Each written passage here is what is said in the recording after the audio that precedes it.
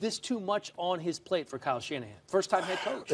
It's tough. I would say there's more than just going out, calling plays, writing up game plans, and coaching certain players. The operational standpoint of being a head coach, the logistics, worrying about guys, the salary cap, bringing players in and out, evaluating players.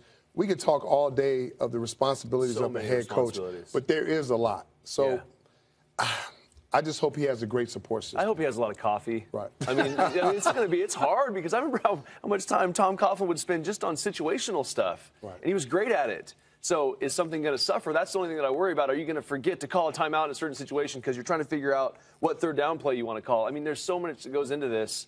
And he's not even going to have an offensive coordinator. That's the other thing that's kind of crazy to me is my head coaches would always go up to their room and manage the whole situation and see what's going on with everybody and be in every room, pop in and out. Well, Kyle's going to be full in on the offensive game plan side. So that's going to draw even more stress on him. So that's going to be difficult. Well, will he have a guy calling plays on the sideline if he's up in the booth, or will he spend time on the sideline? And the other point is, if you got a really great defensive coordinator, I don't think you need to look over his shoulder and manage that because he can be making adjustments on the bench with the offense. Well, Kyle's going to be on the sideline for sure as the head coach, right? He wouldn't be up in the booth as the head coach calling plays. Right. That's a good point.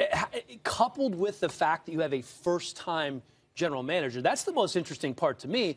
Kyle's been around football his entire life. He's watched his dad run an organization, be the CEO of the Broncos and then the Redskins. But John Lynch, this is a learning process for him. So they're going to lean on each other and kind of be learning as they go together. They're both learning from inexperience. They're both there and trying to figure it out at the same time. Hopefully Kyle just calls his dad. Just call your dad, dude. Just pick up the phone. Like, Mike, Dad, whatever you call him, man. Just give a buzz every once in a while. He'll be around camp a lot. I think Mike's just in Cabo playing a little golf. He might be available.